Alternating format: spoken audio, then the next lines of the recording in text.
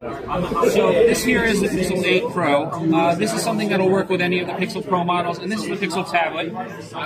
One of the cool things that we're going to be able to do, now we can use either Spotify or YouTube. Let's just do Spotify.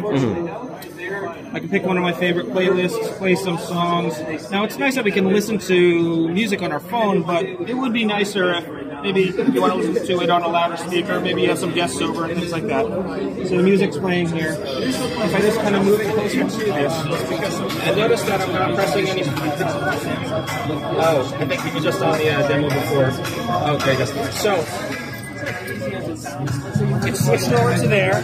I didn't press any buttons, it just got very close, and that's it. I can put it in my pocket, enjoy my evening, entertain my guests, and then when I'm done, if I just want to bring it back, it's just playing right back here. That'll work with the Pixel tablet and the Pixel Pro model. All the phones with ultra wideband? Yes.